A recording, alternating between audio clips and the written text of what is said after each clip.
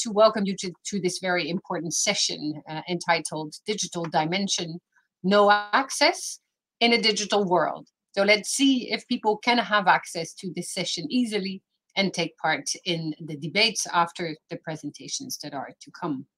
So I'm very pleased to welcome you to this very special webinar in the series that has been developed by the International Association of Universities under the title, The Future of Higher Education. Since April, we've been looking at the immediate and the medium term and the long-term impacts of COVID on higher education, and also simply looking at the future of higher education in itself. So the webinar series that we've been conducting since has allowed us to go to many different aspects that have been impacted by the pandemic, but also those aspects of higher education that were under scrutiny and also discussed in terms of where it would go. So we looked at internationalization of higher education. We looked at the impact of COVID-19 on higher education, broadly speaking. We looked at the future of academic freedom or the future of value-based higher education. We looked at the strategic development of higher education, reopening strategies, and today we are in a next session specifically devoted to the digitalization of higher education. And what does that mean? Does it mean offering more access to many, or is there still a huge issue of access? And so these are the broad ends of entails of a very large question that the speakers will have the opportunity to address in their own way. So I'm very pleased to give the floor to Trine Jensen, who is the manager of the work on technology at the International Association of Universities. You will learn more about her activities as well if you go online and on the IU website, but she will also say a bit herself. But she's conducted our first global survey on digitalization of higher education that came out just prior to the pandemic, and today is up for revision already, and she may say a few words about that. But also is carrying out very important work on a statement on what it means to digitalize our higher education systems. How should it be framed and to what end? So it's just a little bit of information on the importance of the work that she's carrying out in the context of the International Association of Universities. So I give the floor to her. We'll get back towards the end to also possibly in part moderate the Q&A session. So I wish all, including myself, a very good session and a nice webinar. Thank you. Thank you, Hilligje, and good morning, good afternoon, evening to the participants as well. And thank you to the panelists for being with us here for this session that we have decided to call the Digital Dimension, No Access in a Digital World. We have already had 2 webinars devoted to the digital dimension, but the first one we were looking at different modes of learning, be it online learning, blended learning, and face-to-face learning. So we've looked at those differences and the complementarity between them as well. We have had another session more looking at innovations that we could imagine post-pandemic, in a post-pandemic world, hoping that we will get there sooner than later. And then we have decided to devote this one specifically to the question of access and inequalities, because it has not been debated in the previous sessions, and it is a very important question that we must raise as well at this time. Because the pandemic has, of course, shown that it has as well functioned as a magnifying glass to really demonstrate to what extent there are inequalities in terms of access to digital technologies and to the possibility of leveraging the opportunities that they offer. We saw that as well in the global IAU report on the impact on COVID-19 on higher education, that it is very different conditions that universities are facing in order to pivot and to offer all of a sudden remote teaching and learning. So, and a final thing that I wanted to mention as well is that there is also a difference between having infrastructure and access to digital technologies at the university and then actually having access at home, be it the faculty, the teaching staff, or the students, etc. So there is a lot of questions in this world that we're currently living, where we are relying much more on digital technologies that we used to just at the beginning of the year. So the purpose of this session is really to discuss, where does that leave us today? What are the lessons learned that has from this disruption that has been triggered by the pandemic, and how do we move forward from here in order to try to bridge divides? So these are the questions that we put before you, and we are very pleased to be able to discuss these questions along with the excellent panel that you see before you. Before I introduce our first speaker, let me just explain as well, Hilligje mentioned it as well, that we will go speaker by speaker. We will have a short presentation from each of our three speakers, and then we will have a Q&A session. So participants, you're very welcome to post comments, solutions, questions in the chat, and we will try to incorporate those in the debate that follows. So with no further ado, I will move to our first speaker. And it's true that on our screen, you see a photo of Stefania Giannini, who is the ADG of Education and who is supposed to be with us today. Unfortunately, she was called to stand in for the Director General of UNESCO in another meeting. And therefore, we are very pleased that she nominated Peter Wells, who's the chief of the section for higher education in the education sector at UNESCO. So we're very pleased to have him with us today to represent UNESCO for this panel discussion. Peter, you have the floor, please.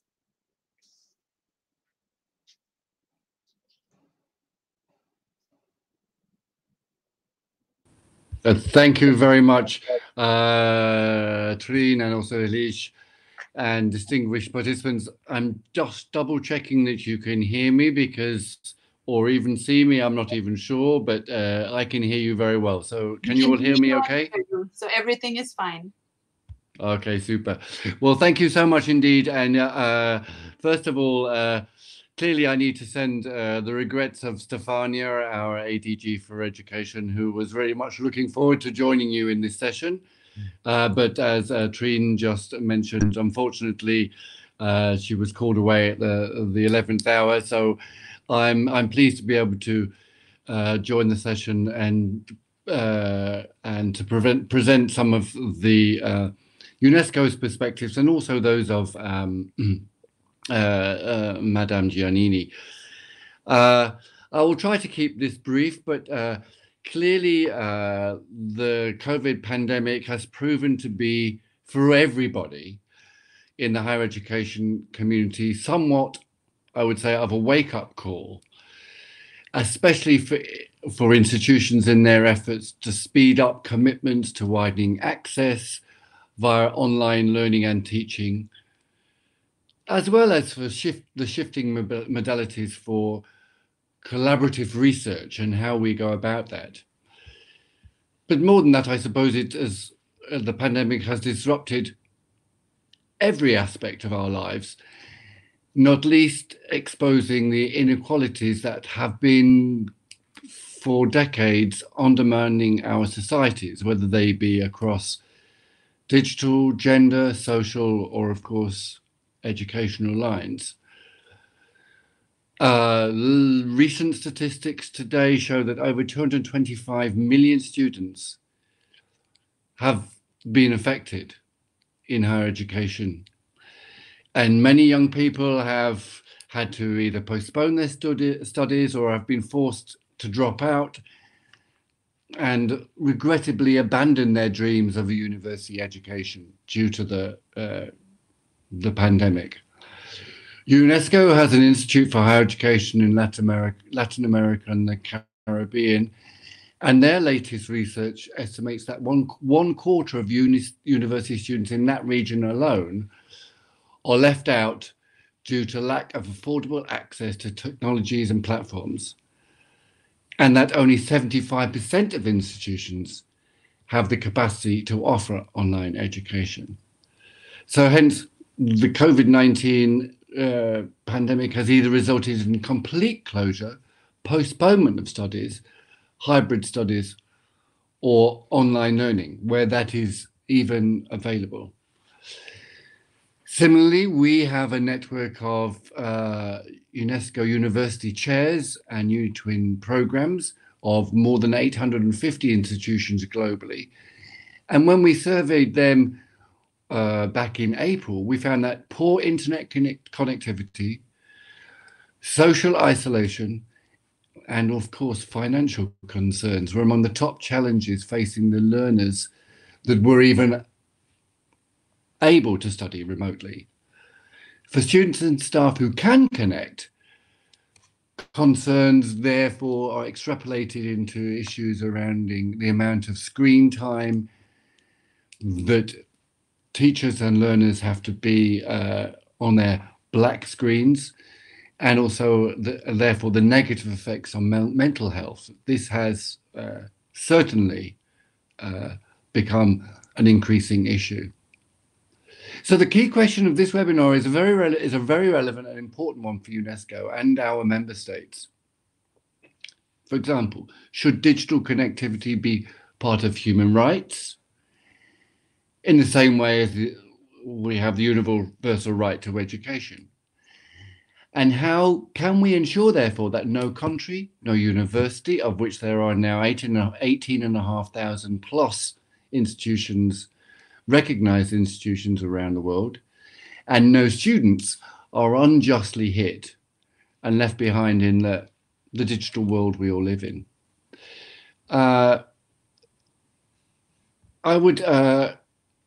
UNESCO, for its part, beginning with the beginning of the pandemic in beginning of March, and actually to this day, launched the Global Co-Education Coalition, which was designed to renew global commitment to inclusion and equality in education, actually at all levels, not only higher education. Today, we are looking at over 160 diverse partners who we are working with in member states in helping to find solutions to ensure inclusion and equity of access at all levels. We are sharing innovations and lessons learned in providing virtual and blended learning solutions, together with national policies for universal connectivity through a series of issue notes, webinars, and seminars, and capacity building, because this is very much, as Hilligje said in her introduction, it's all very well to have where we can promote connectivity, but it's the use of that connectivity which is the most important element that teachers at all levels and students at all levels need to embrace and to learn. So we are learning to learn at the same time as we're learning to learn from our discipline areas. An example of that is the UNESCO International Center for Innovation in Higher Education, which is based in China, which launched coincidentally its International Institute of Online Education back in December last year, and is working specifically with higher education institutions in Africa to build digital capacities for higher education institutions, especially for education of teachers of countries in the region. Likewise, the UniTwin program, the UNESCO Chairs program, with the International Network on Sharing Knowledges and Experience of Distance Education, coordinated by the Korean National Open Universities, working with several universities in Asia to improve the quality of distance education. And I think this is one of the things that we really now need to focus on, is the switch or the move to fully online, or let's hope hybrid online in the future, raises the questions now of how do we quality assure that the provision of online higher education or hybrid education in the same way as we strive to quality assure through national mechanisms, national processes, quality assurance agencies for on campus. So online and on campus now become synonymous with quality assurance, issues of quality assurance. As was mentioned before, UNESCO is, of course, via SDG 4, promoting universal access to information. Inclusive access to higher education demands equal attention is paid to people beyond the traditional learners. Now, one can argue that the traditional learner today is actually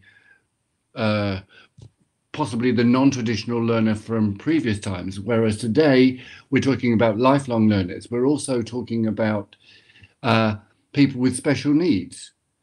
We're talking about people with special needs, with linguistic needs, learning difficulties, physical difficulties within multicultural contexts. The World Health Organization reported recently that around 15% of the world's population have physical or learning disabilities. And disability is more prevalent in low and middle income countries than in higher income countries. So this is something that when we talk about equity of access, we need to also take this into account. Disabilities, gender, national, ethnicity, poverty, and many other factors affect access to the internet and the digital world. We know that online-based high-tech approach is not always ideal for creating an inclusive learning environment. So therefore, recognizing that students with disabilities, whatever those may be, or disadvantages, are facing greater barriers to access distance learning and rejoin classes using digital platforms. And UNESCO has recently published a collection of model education policies for inclusive ICT, which addresses this inclusive nature of the use of ICTs. When universities address policy questions on user-centered approaches, supporting teachers and professionals to use ICTs and the infrastructures they have, we can work towards equity of access to students regardless of their social economic backgrounds, regardless of their learning or social differences, and for all, therefore, reaching out to all students and university community members. And of course, addressing inclusion is a benefit for all communities that universities, higher education institutions serve. UNESCO is working with all the world regions and countries, with our partners in education and communication, as well as the business partners. You may also be aware of UNESCO's Futures of Education Commission, which has called for a broadening of the right to education and to encompass a right to connectivity. We have launched the Lifelines Learning Initiative that aims to prepare the groundwork for what we're calling Declaration on Connectivity for Education, which will call on member states themselves to lead the way in improving connectivity within their communities, particularly when it comes to education. Universities that have strong digital infrastructures, resources, and digital skills and pedagogies are most likely to remain attractive and competitive within the global higher education sphere. Others are not only disadvantaged when it comes to domestic and international enrollments, teaching, assessment, and research activities. Hence, online presence also facilitates the management and the functioning of higher education institutions, including internal and external communication. A final point, and I will wrap up because I can see my time is running out, but I think there really is, and I know that our ADG shares this view, the classical mindset of how we learn, how we teach in higher education is now at a turning point.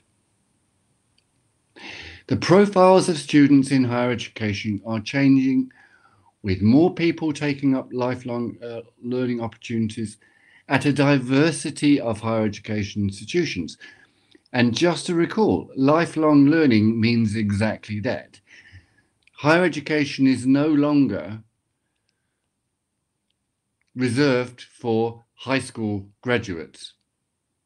it is for individuals who may return to higher education throughout their professional lives or personal lives. It may be individuals who never went or undertook higher education learning earlier in life, but then need to retrain, reskill, upskill, requalify throughout their lives. And I think this is one of the things that the higher education community really needs to acknowledge, address, and embrace, because it's one of the areas that not only is it embodied in SDG 4.3, it is also part of the role that higher education institutions should be playing in the communities they serve.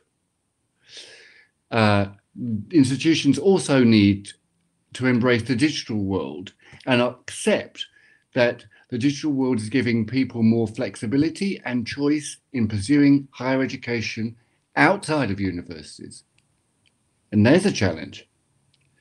Universities could well become redundant if they do not embrace the lifelong learning demand of the societies that they serve.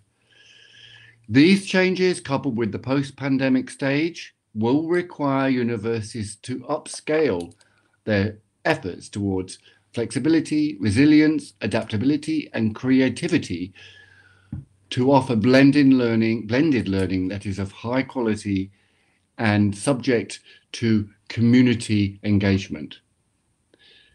Let's be honest. Full-time, in-class teaching is already a thing of the past. Blended learning is now the new norm. If we think about the learners, students do not learn how to learn in a digital world. How can they succeed in the world of life and work in a digital age? With people attending multiple universities across borders, in completing their degrees and short courses, study programs, study abroad, exchange programs, this demands fair and transparent recognition mechanisms for these periods of studies or foreign qualifications or periods of study. And these were very clearly laid down in the foundations of not only the regional conventions on the recognition of qualifications, but also on the global convention, which was adopted last November, more or less this week last year. And this has become ever more important. Just last week, our colleagues who are the Secretariat for the Tokyo Recognition Convention for the Asia Pacific region released a statement on the increasing importance of the recognition of learning, qualifications, and study periods taken remotely or in a blended approach. This is now crucial for the mobility of, not only the mobility of students, but the international cooperation between universities. Similar initiatives and support mechanisms have been rolled out in other regions of the world, for example, Europe and North America via the Lisbon Convention Bureau and the ENIC-NARIC networks. It's extremely important that all stakeholders of higher education, not least the networks, the higher education institutions, university associations, students, policymakers, employers, all take a collective and active role in acknowledging the value of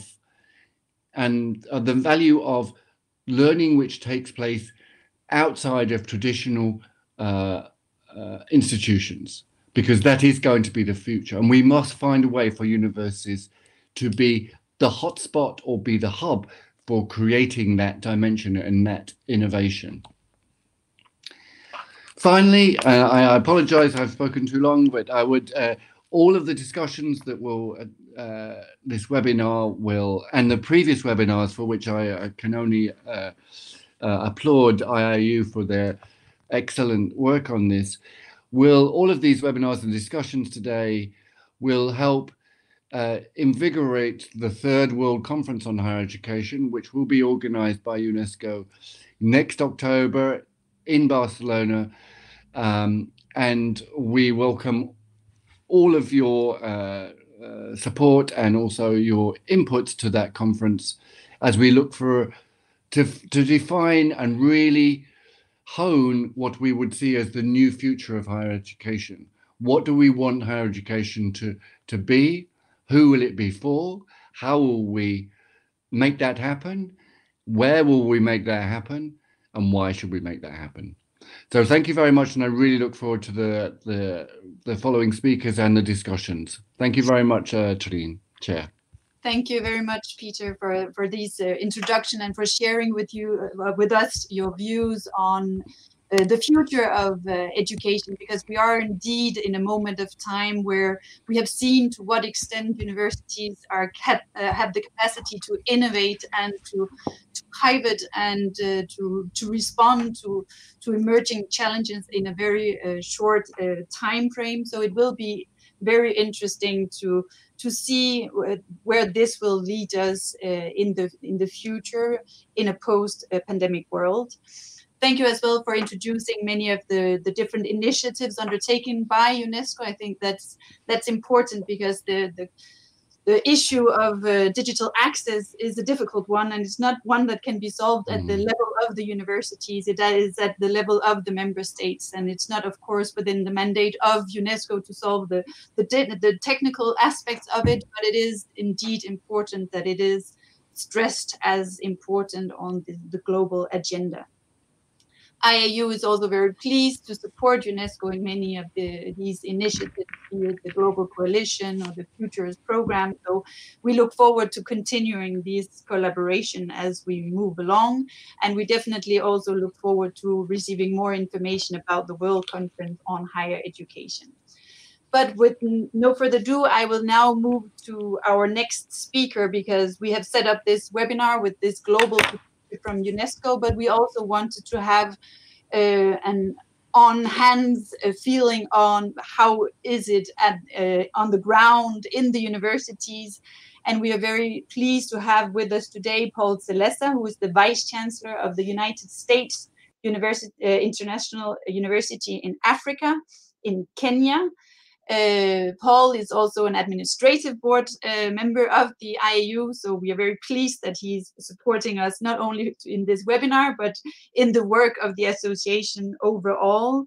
Paul has served many universities, among others also in the US and in Canada, but we are very pleased to see him representing the voice of Africa in this webinar, where he will provide information about the context in this specific region, and then of course also with examples from his local context in Kenya. So I will just move to Paul's presentation, and then you have the floor, Paul. Thank you very much, Trine and Hilligje. Thank you for this opportunity to share ideas about the challenges that higher education is facing as a result of COVID-19, as well as the opportunities for transformation. So my presentation is divided into 6 parts. I'll try to be very brief in each one. Of course, the general impacts of COVID-19, then the challenges that COVID-19 has posed for higher education institutions, and thirdly, the opportunities as well. And then fourth, the retooling of African universities, where I will share some ideas from a number of forums that have participated actively. And then talk about the Kenyan situation. And finally, what are the demands of this very, very difficult moment for university leadership.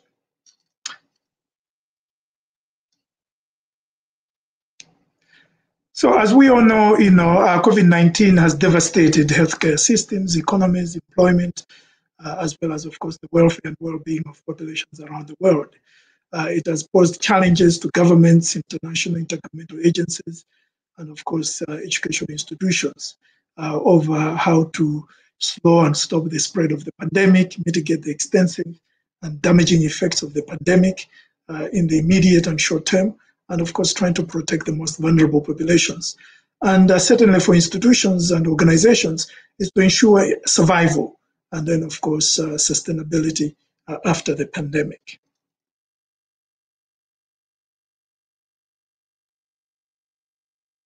Trine? For higher education institutions, I think what the COVID-19 has done is, of course, to expose widespread differences and inequalities with regards to national capacities to manage the crisis at its costs, institutional resources within and among countries, and, of course, the social class and spatial differences in terms of IT access that we heard about, and I'll speak a little bit more about. It has certainly revealed challenges with regards to electronic infrastructures, differences in institutional capabilities to transition, for example, to online teaching and learning, issues of access by faculty and students to the appropriate gadgets and, of course, to the internet, and then preparedness among faculty and students to use online platforms and resources. The Association of Commonwealth Universities did a survey recently, a few weeks ago, which showed some of the differences, for example, across Africa with reference to access to broadband by country. South Africa, 63% have access, in Kenya, 54%, Nigeria, 27%. And in the survey, the challenges identified as most significant, the costs of data, 77%, the issue of internet speed, 71%, identified that as a problem, and internet reliability, 65%. And then it also, the survey demonstrated that before the pandemic, only 16% of the African respondents reported having online, programs in all or most of their courses. And then after COVID-19, 74% have moved online.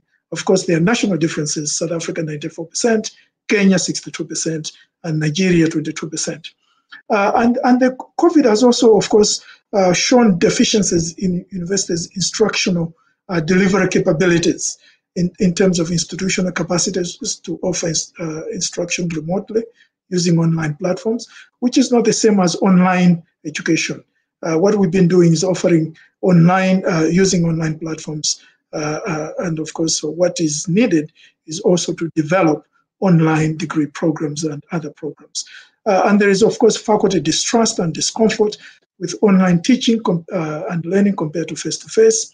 And students, parents, and employers have, of course, concerns about the quality of online instructions.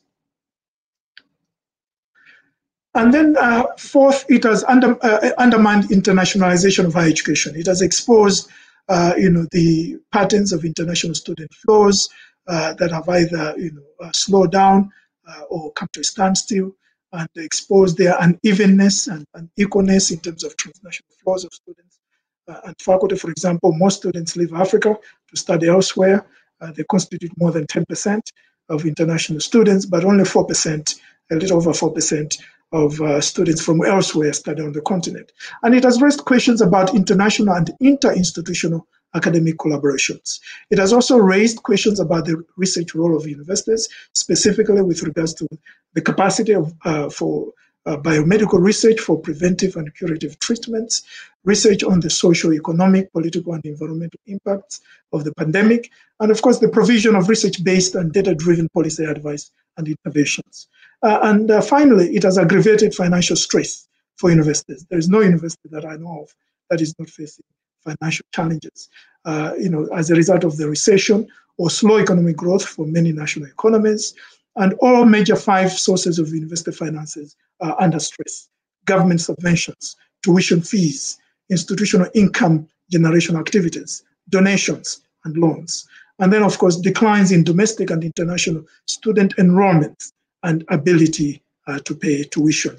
This, of course, has impacted different universities in different ways.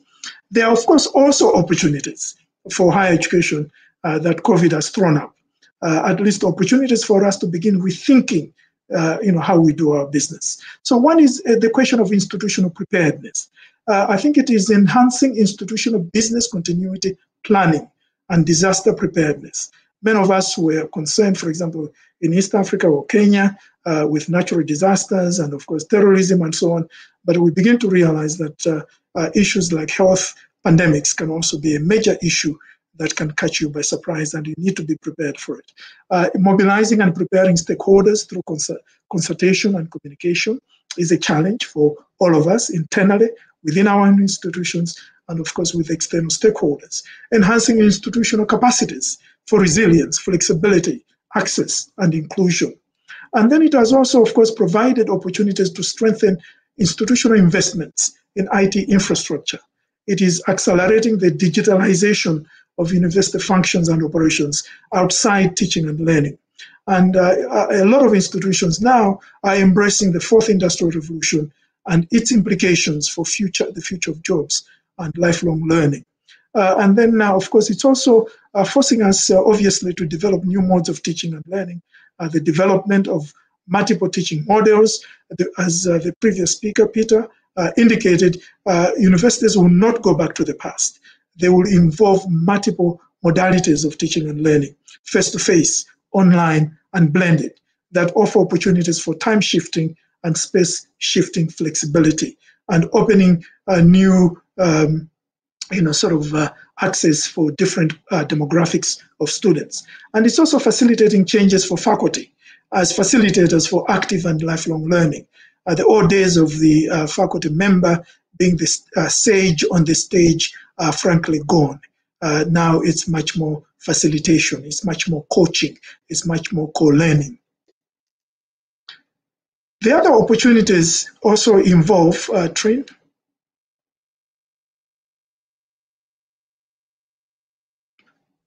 the issue of developing collaborations. I think it's generating new thinking about effective inter-institutional collaborations, creating greater need for universities to work with external stakeholders for impact, and then, of course, reinforcing the need for leveraging external support for financial sustainability. All of us in universities are thinking about these issues. And, of course, re-envisioning internationalization. This is a great opportunity to begin thinking about new modalities for international study, research, and collaboration. And of course, they need to prioritize online collaborations and online skills development. And of course, the whole question of managing finances and mitigating inequalities. They need to develop much more sophisticated business intelligence tools for data-driven decision-making, developing more effective financial models for student aid and support, and prudence in budget planning and management, and monitoring and evaluation is becoming an issue we all have to face too. And then leveraging government, philanthropic, private sector support for needy students. And of course, universities re-examining their enrollment management systems and student pipelines, especially as online education and blended education develops. I would like to share very briefly with you some of the takeaways from a number of forums, specifically the Alliance for African Partnership, which brings together Michigan State University and about 10 African universities. I happen to be on the board of the AAP, and I moderated a series of webinars between April and July. There were 6 of them. And we looked at a number of areas. I'm not going to, of course, details. One was how are African universities responding to the pandemic, and what lessons are they learning? Some of the universities transitioned to emergency online teaching and learning and provided health services in their medical schools. Several made innovations and produced hygiene products and personal protective equipment such as hand sanitizers, masks, ventilators, EpiTents for patient isolation, and mobile hospitals, testing kits, and robots for delivery of food and medicines to patients. Many undertook research on the epidemiology of the coronavirus and biomedical treatments and the socioeconomic impact of the pandemic, and of course, providing advisory services to government. And very fascinating development of software to monitor the pandemic's spread, and so to raise awareness and provide psychosocial support to their constituents and the wider society. Also, it's become very clear that the pandemic among African universities is leading to new forms of partnership and collaboration, both North-South, South-South, and of course, intra-regional. And of course, many of our universities paying attention to not only the continents, but also some of the world's pressing challenges, including income equality, youth employment, climate change, food security, and migration, and how all these are impacting higher education. It also boosted also being bolstered is the development of a complex web of global, continental, and regional partnerships, multidisciplinary and multi-sectoral teams, and problem-based approaches. And new interinstitutional partnerships are also growing, including joint research, sharing of online curricula and ICT facilities, faculty and student digital skills training, and the development of dual degree programs. So a lot of exciting things are actually happening with regards to that. And then, of course, on the issue of educational access, this is something that Peter also mentioned. At the height of the pandemic during the summer, 1.6 billion children and youth stayed at home, and the transition to online delivery has exposed striking digital and financial divides among institutions and students, as I said earlier. And ensuring continuity has involved, of course, trying to strengthen the structures, systems, and resources to support online learning, planning for the recovery phase, and repurposing education for the future. This requires developing very clear social justice principles of accessibility, inclusivity, flexibility, equitability, and connectivity. It is crucial that no student or institution is left behind. And of course, the pandemic has thrown up a lot of challenges with regards to economic food security and livelihood impacts, disruptions of food production and supply value chains. And then, of course, universities have been very involved, African universities, in mitigation measures, including undertaking research projects, training programs, and community activities to improve food security and safety, crop diversification, poverty alleviation, women's empowerment, youth entrepreneurship, and investment in retail markets.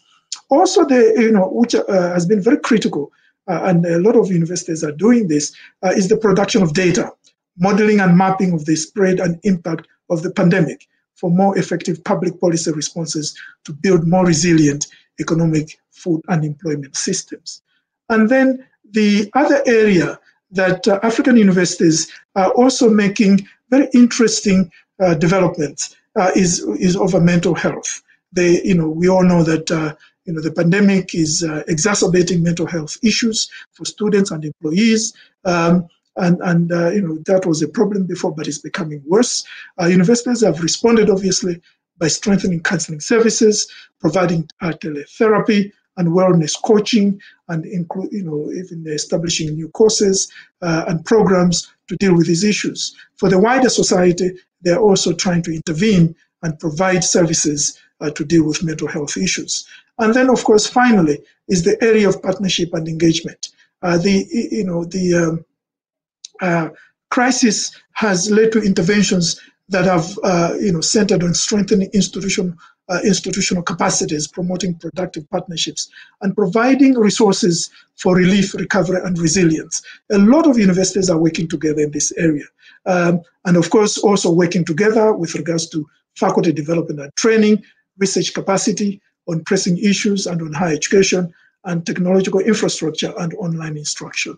And also you find very interesting partnerships and collaborations with regards to financing and diaspora linkages and so on and so forth. So a lot of very exciting work is happening despite, of course, the magnitude of the crisis, which is debilitating many of these institutions. So in conclusion, with regards to what African universities are doing, many have transitioned to online teaching and learning. They've embarked on much needed research and are producing innovations. They've strengthened partnerships among each other and with other national, regional, and global actors. They have contributed to the development of transformative economic and social policies and interventions, and they have begun to rethink the future of higher education. There is hardly a week when there is not a major conference on what the pandemic means for higher education. I happen to be involved in a lot of those. Let me now go to the Kenyan scene and simply underscore the role of a major Kenyan organization called KENET, Kenya Education Network, which connects all the country's universities in terms of ICT infrastructure.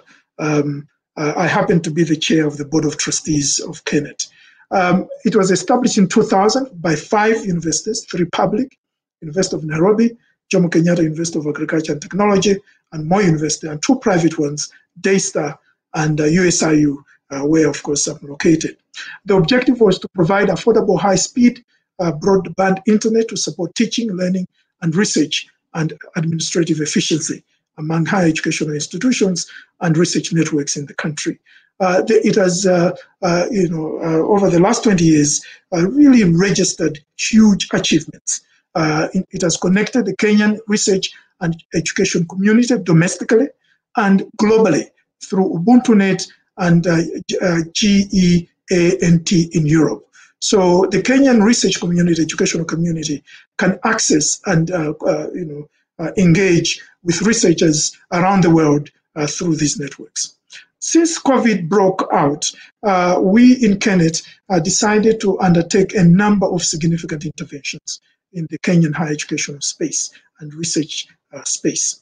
One was we provided faculty training for online teaching and cybersecurity.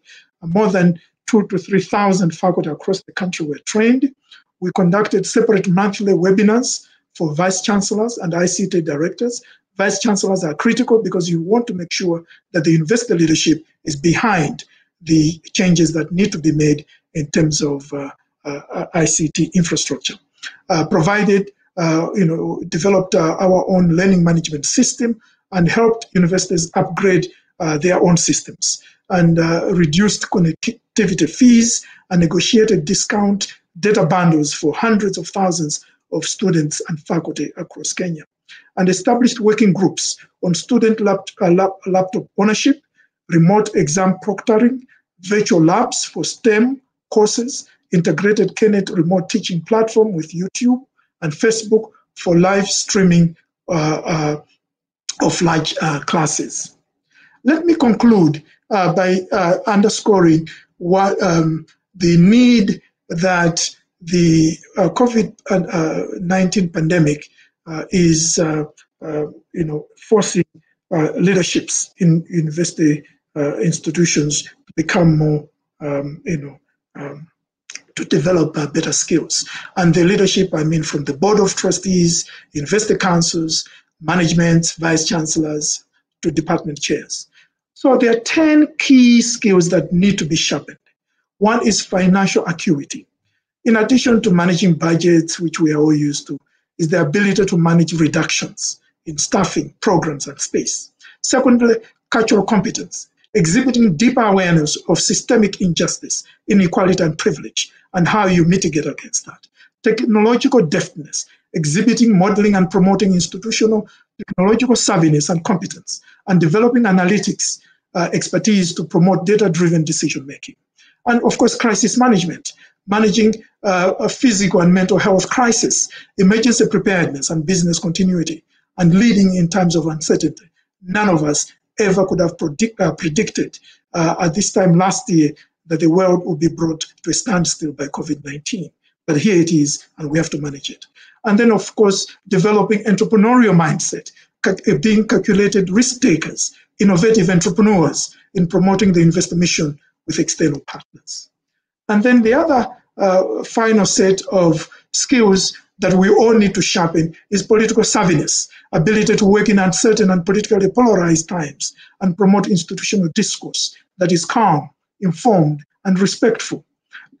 Sharpening our empathy and respect, demonstrating empathy and respect for all, our internal constituencies, and even revealing our humanity in decision-making. Multi-genre communication skills. We are increasingly expected to provide efficient, timely, clear, and persuasive messages and stories to diverse constituencies using multiple platforms. And of course, we all need to enhance our emotional intelligence, demonstrating self-awareness, self-regulation, motivation, and social skills, not being egotistic, impulsive, and prone to bullying and micromanagement. And of course, agility, ability to be flexible in the face of many changes, capacity to learn and assume new and more responsibilities, and show fortitude and flappability and moral compass. Thank you.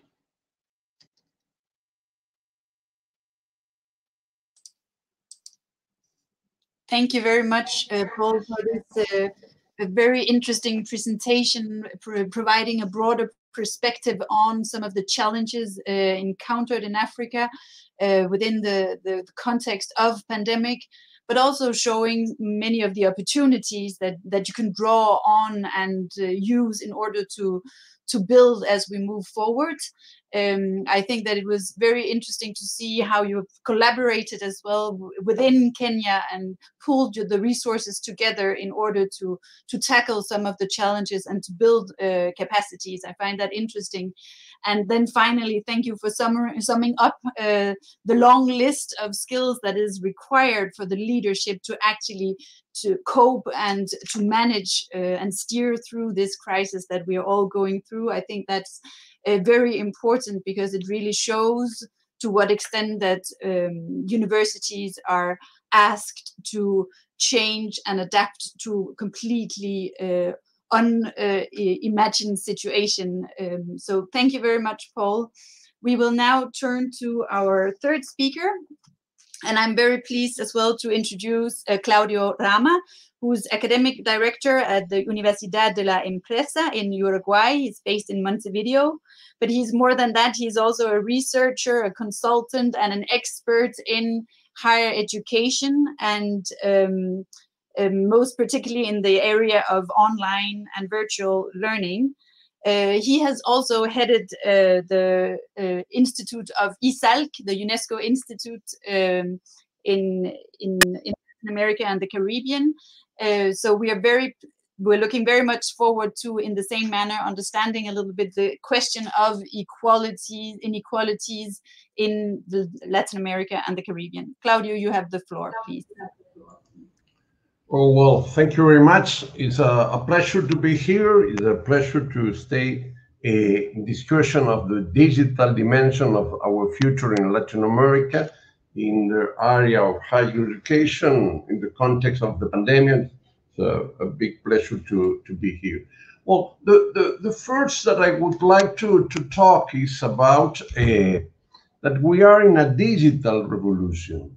So we need to analyze all the aspects that happens in the context of the pandemic, in the situation that all the world is changing, and we are in a new phase of the process of our world in the beginning of a digital revolution. This happens for the 70s of the last century, and this scenario is the mark of we need to analyze. The world developing through technological phases, and these phases have been going on long before the first industrial revolution. So now we are in a disruptive technical innovation that change all the forms of production, distribution, and consumers, and also shape social structure.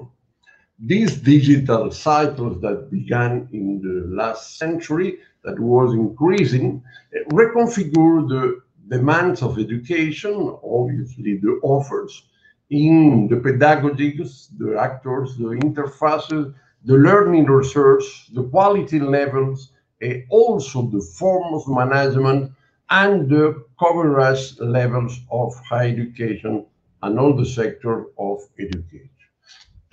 In this scenario, we are in the last decades advancing in this situation of all the countries are changing this structure, are changing this business, are changing these forms of work, and also they're changing these systems of education. The labor markets are transforming. In this scenario, always the educations are changing to respond to the new technological economic change. These dynamics that we are analyzing in all the words obviously depends of the countries, depend of the economics, but they have an expression in the transformation of the university system. We can analyze that in the university sector, we have four definition, we have 4 phases. Obviously, the face-to-face university that we call 1.0 university before the book. Second, the university 2.0 that we talked, the educational factory, that are started and serialized from one-to-many, supported with the books.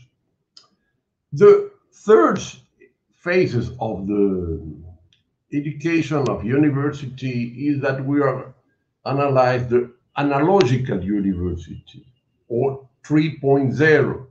The radio, the TV, the printing, and the electricity created this kind of university. And the distance education was created with this scenario. Obviously, not only books, videos, cassettes. Now we are in a context that all the universities are in the process of transformation.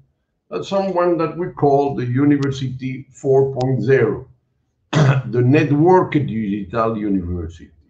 Could be synchronous, could be asynchronous, could be hybrid, could be global, but all of these universities are changing to use the digital technological to help the process of education, to help the research, to help the management of the institution.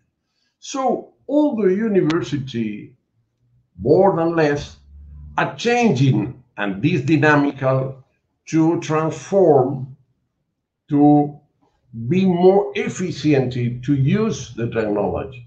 And it's not only in the institutional university, all the organizations are changing in a new global economic digital. But in this situation, the drivers are obviously the computer, microelectronics, and information companies. What is happening is that in this process of transformation, not all the countries and not all the continents are transforming in the same dimension. In America, when we try to analyze, is integrated into the value of the world, not with the digital infrastructure, but also with the traditional commodities company in the industrial side. When we analyze the top 30 companies in Latin America, only one is in the communication sector. 13 are in oil, 6 in food, 4 in retail, 3 in steel, 2 in cement, and 1 in electric. So the first problem that we have is that the transformation of Latin America in the digital world is not at the same level in the rest of the continents.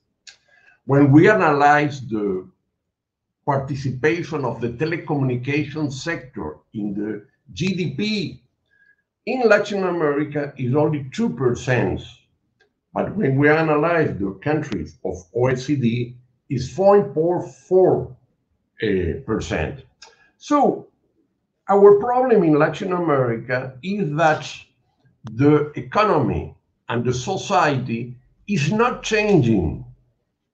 The enterprises are not changing, and also the market labor is not changing in the dynamic that we need to be part of a digital world. Obviously, we are in the process of transition. So if we analyze the situation of the telecommunications sector, relatively we have an important development in Latin America. The internet uses in 2018 is more than 437 million, We have a penetration rate, is the percent of the population that use internet, of 67. It's important. The lines of cellular have a penetration of 71%. Also, the penetration of broadband connection reached at the 68% of the population. And also, if we analyze, only 2% of the average monthly income is required to contract a fixed broadband service of 1 Mbps.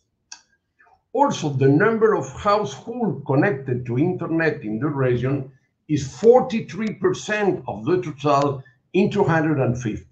So we have a very relatively good position in the participation of the people in the internet world, in the connected possibility to use higher education as virtual to access.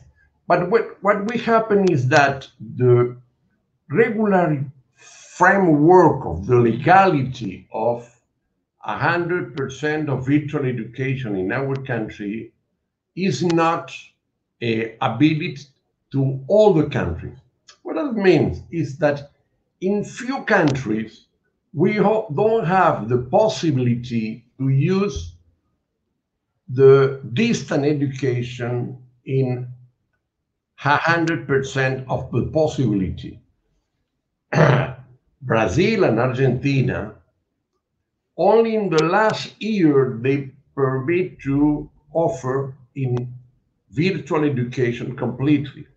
And the most part of Latin America country, recently, that they permit to offer in virtual education. So we have a continent that is not a participation in the global economy as a digital participation. We have relative good capacity of internet and computers, but we don't have the legalization completely to offer in a virtual education. That's determines that we have a low percentage of distant education in the total enrollment of higher education. The country that have a more important percent of distant education in the enrollment of higher education is Brazil, that have 22%. But the most part of Latin America, they have restrict. So the average is 14%. Some country, as Argentina, is less than 5% the percentage of distant education in the total enrollment of higher education. Chile, 2%. Colombia is 17%. Honduras is 14%. Mexico, 12%. So the most part of the country, they don't have, before the pandemic, important participation of virtual education. The graduates, when we analyze the graduates from distant education in the total of graduate students in higher education, Brazil is the bigger. They have 20% of the graduates are from distant education. Colombia is 16, Mexico 15, Dominicana 12, Argentina 7, Chile 3, Uruguay 0. So we have limitation to distant education. So the capacity of the system to transform, to use internet is very limited. This, in the last years, this was increasing. When we compare 2010 to the situation before the pandemic, all the country was increasing the evolution of the incidence of higher education in the new students. But the continent is half of the percentage of higher education in distant education in the developed country. So the situation, so we cannot synthesize in that the distant education is growing further in the enrollment, but it's a little coverage. The coverage of Latin America is 52%, but the coverage of distant education is less than 50%. And that is very differentiation by country.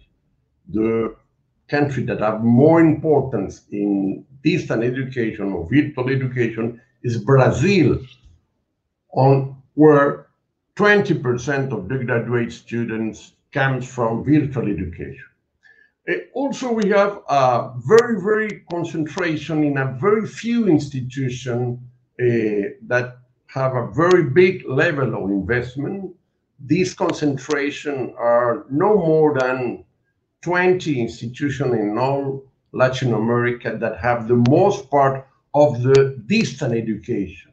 So we have not only a very little participation of virtual education, but also this participation was reduced to a very few quantity of institutions. So the rest of the university, more than 2,000 of university, practically they don't have virtual education. These institutions that have the participation in higher education, most of them or part of them have a presence of global groups, international global groups. And also this is with high level of outsourcing of subcontracting service in distant education. This is the situation of the higher education and digital situation when the pandemic arrived to our continent. And the transformation of the situation with the pandemic was very quickly and were very big. So practically 10% of the classes, of the classrooms of higher education are transforming to a synchronously system. Not always with LMS support, but this activity was totally monopolized by Zoom, Google Meet, or Microsoft Teams. So it's with this kind of enterprise that Latin America in the higher education sector practically he transformed the presential education to a new virtual or synchronous education.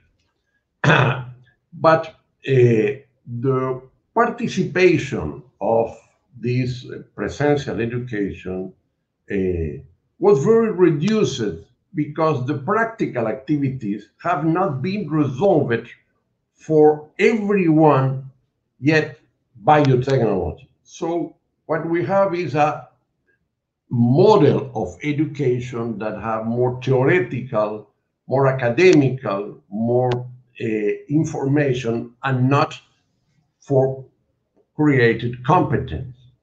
This new hybrid model of higher education is being built, but the pandemic revealed also the weaknesses of access in the digital content due to the lack of infrastructure and equipment in homes. But the situation in Latin America is that the participation of the most poor families in higher education is very limited. The contribution of the coverage is 50%. And this 50% is the families that have more economic good situation. So this kind of students that don't have equipment and infrastructure to participate in the new hybrid model of higher education, most part of them don't study at the higher education because they don't finish secondary or they are not introducing in higher education. So this is the situation that we can to analyze in this reality of Latin America. First is that the evolution to a distant digital society is less, and the most part of the economics dynamics are not in the digital economic, but continues to be in the analogical economy.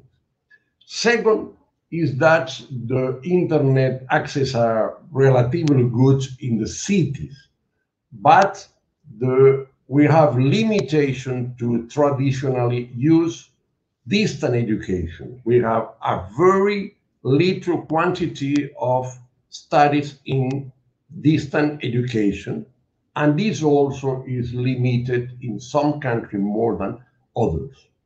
And the last point is that the pandemic transformed very, very quickly the presential education to face-to-face to a virtually in distant education, and this was reduced to a quantity of students of the sector that have more economics good situation of the families, because the participation of the poor student or the poor family in higher education in Latin America is very reduced.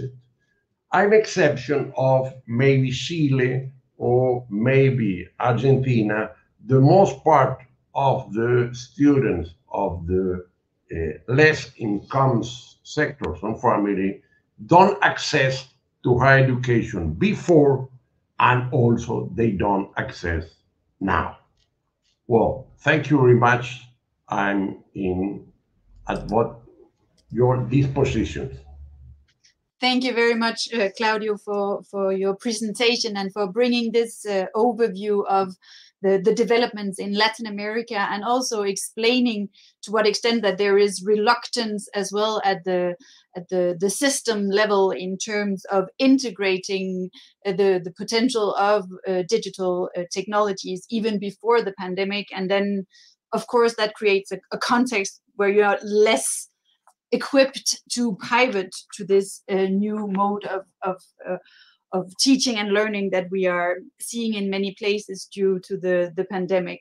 So thank you to all of the speakers. We still have some time for discussion, so I think that we will start here. And I would actually like to start with you, Claudio, and I have a question for you.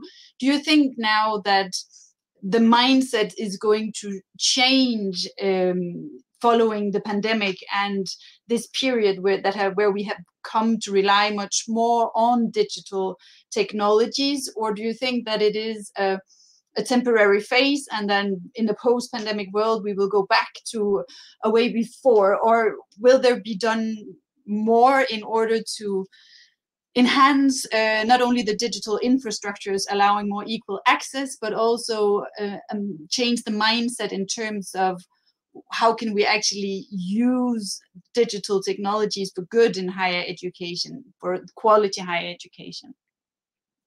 We don't have a get back because the reality changed completely. Most of the factories close. The people that lose the jobs are very, very important. And what we call the teletrabajo, to the work usage networks are completely developed in the last year. So it's impossible to get back. But in the same time, the higher education transformed completely. For teachers, it's maybe better to use this new technology. Also, for students, it's better sometimes because they don't have to move. Cities in Latin America, as all the world, are very, very complicated to move inside. The institutions in Latin America, they are localized in some part of the capitals of the city that are very complicated to arrive now because they are in the centers. So I don't think that we are going to get back because everything is changed. And all the families and the university put a lot of money. They make a very big re-engineers to introduce new equipment. They put out a lot of people that for administrative jobs, and they contract new people that technological works. And also, I think that the governments are very, very open to change the regulation that in the past were very, very rigid. So in this moment, also the coverage is increasing. You are not reducing the coverage, is increasing. And we have more people that are accessed with virtual education than in present education. And also we have more demands of postgraduate students than in the past. So when the market decreased, when the labor market decreased, the people try to increase the human capital. And that is something that happened now. A difference, when the economy grows, the people desert, they draw up of their education. So this situation for me is going to change completely the future, and we're going to have a new combination of synchronous education, asynchronous education with LMS, and a little part of presential education in laboratories and obviously some exam and evaluation. But the combination that we used in the past are not the same that we're going in the future. And also the teacher have a new level of competition that they don't have before. In a very few times, the institution transformed completely. The problem is not in higher education. The problem is in secondary and in primary education, because in these areas, the distant education, the virtual education, they are not introducing as it happened in higher education. But we don't have to get back to any situation in the economy and the education, and also in the political situation. So the pandemic is pushing this digital transformation forward in higher education. Paul, let me turn to you as well, because Africa is another continent where we do not necessarily have full internet penetration. And you also underlined in one of your slides that in the survey conducted by ACU that data and the cost of data is very high. So that is also an obstacle for students and for the families, and as well as for staff. Do you think that due to the pandemic that more is going to be done to enhance the infrastructure compared to if we did not have this pandemic, or has it become a priority, or how do you see the future in Africa? Yes, I do think that the pandemic is accelerating investments and interest in improving the infrastructure for ICT. And this is, of course, coming at multiple levels in terms of government's awareness to do this, and certainly for the private sector, as well as, of course, for international and intergovernmental agencies. The African Development Bank, for example, is investing quite heavily in helping countries and institutions to strengthen their ICT infrastructure. The issue of availability of data, access to data, that one of the commentators was asking, I think this one is still up in the air in terms of the provision of this data at either very low cost or at no cost at all for educational institutions. I think this is something that we all have to continue fighting for because it becomes, I think, increasingly, Peter raised the question earlier on, the issue of ICT, access to ICT as a human right. Certainly ICT as a gateway towards education.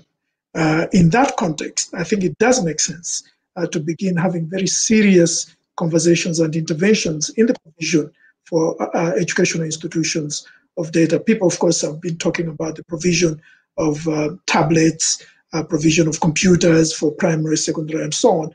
And this has been talked of, for quite some time. And the Kenyan government had a program to do that. So I think the next frontier in this debate is access to data, provision of data at either very, very low cost, which is happening in some cases, or at no cost at all, in order to provide educational access for students and affordability. So this is, I think, the new frontier in the debate about educational rights. Thank you very much, Paul. And I think that we saw an example of that as well in one of our previous webinars as well, where one of the universities had been negotiating data packages at a very, very low cost with some of the private sector for the university to actually offer data to the students. But maybe, Peter, that is a question back to you in terms of access to data, because that was also, I'm very pleased that you mentioned this idea of connectivity as a human right, because education, the right to education exists, but today in the world that we are living, we more or less require digital access in order to access information, in order to access knowledge, in order to have and participate in different types of exchanges, whether it's nationally or internationally or regional. So this idea of access to data and to connectivity as a human right is something that is on the agenda of UNESCO, and how are you moving forward there? Thank you. Can you hear me? Yes. Yes. Okay, thank you so much. And thank you for giving me like 2 minutes to respond to that. But also, before I do so, I would like to applaud the presentations from Claudio and also from Paul. I think you're talking about some very realistic issues from your regions, from the Africa region and from Latin America and Caribbean. And we are very much, UNESCO is very cognizant of this. And I should say that each region of the world has its own difficulties. We may be all in a pandemic, but we are all facing the challenges in very different ways. We're also facing the challenges of online teaching and learning, or blended learning at all levels, primary, secondary, tertiary, in very different ways and very different contexts. So I do think we should keep in mind that there cannot be one size fits all. I mentioned in my introductory remarks about the Declaration on Connectivity. The UNESCO is pioneering, but which will be led by member states, because it's ultimately down to the member states to be able to commit to that and to increase the access that learners, or even the general population at large, for data and access to information, whether they be enrolled in formal learning, informal learning, or non-formal learning. It's extremely important that they have that access. One thing that I would, listening to my esteemed colleagues' presentations, one thing that does strike me, particularly when we focus on higher education. Everybody has spoken about the changing mindset. And I think that mindset is very much connected to the issue of confidence and trust in any form of education delivered online at any level, primary, secondary, tertiary. And in many ways, and this I can certainly speak for all regions of the world, not just Latin America, the Caribbean, not just Africa, not just Europe and North America or Asia Pacific, etc. What we see is that we have a lack of confidence by teachers in the quality of online versus on-campus or on-school provision. We have lack of confidence in parents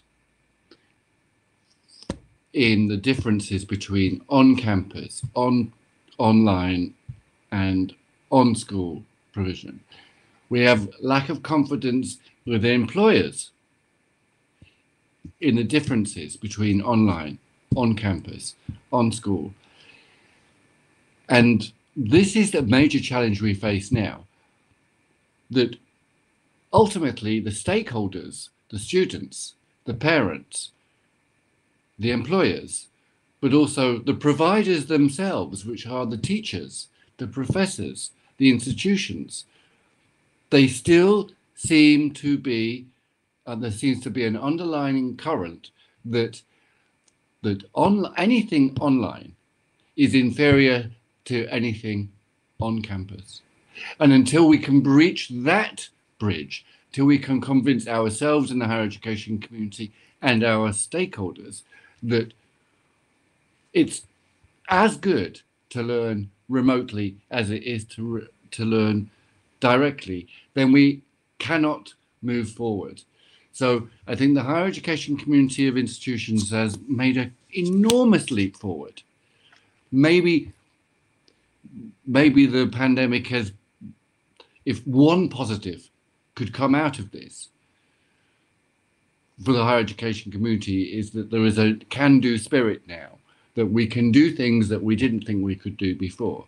But still, the underlying, not tension, but the underlying suspicion is that we are not providing as good a quality online or remotely as we were when we were face-to-face or on campus. And I think that is the big change we need to face now. So thank you very much, Trine, and thank you so much for my colleagues for their presentations, and I'm seeing some nice comments in the chat. So thank you. Back to you, Trine. Thank you, Peter. And I see that the time is up. When we have good conversations and interesting information, then time passes very fast. So I'm going to give back the floor to Hilligje to close this session. Yeah, well, I will just be visible just for 1 minute to thank you for the excellent presentations and also for triggering a lot more reflection points for future debate, because that is actually what you did. We only had the opportunity to listen to these excellent points, but not to debate much further. And that's a pity, because there are so many points in what you said, Paul or Claudio or Peter, that require further reflection also in the future. So we will definitely reflect on those and see what we can take to a next session, also on the topic of the digitalization of higher education. And we may come back to you for questions or exchange in the future as well, on the various points that you've made. So it's a little bit easier with you, Paul, because we may share your PowerPoint presentation if you agree. But as well, I'm sure, Claudio, Rama, you have written about these topics, or you will. And if you have, so please do share a few links that would be interesting for people to read again, and they will have the opportunity to listen to the presentation again, because the recordings will be made available. And the same for you, Peter, because the it was very rich in terms of all the various aspects that were touched on, from the students, the access to technical parts, but also the very challenges to the leadership. Those slides on the challenges and opportunities for leadership to transform today. The requests on the part of the higher education institutions to transform, to react, to offer different forms of education. And it will be interesting to see in next debates as well how this impacts the kind of content that is being provided, not only to whom, but what, and how the digital transformation will possibly allow to better connect knowledge systems around the world, and to also see what kind of knowledge is being shared, because that is also a very important part that was alluded to by all three of you in different forms and shapes. So it's only at the end of those presentations that we just hope that we have an extra hour. We don't. We thank you very much for your excellent presentations, and for all those in the chat for coming from so many different parts of the world as well. We know that the videos are used afterwards as well in different contexts. And if questions come our way, we will share them with the speakers again next as well. So I would like to thank you all for your participation, and look forward to continued cooperation in different forms and shapes in the future as well. Thank you so much. Thank you. Thank you. Thank you. Thank you very much. Very much.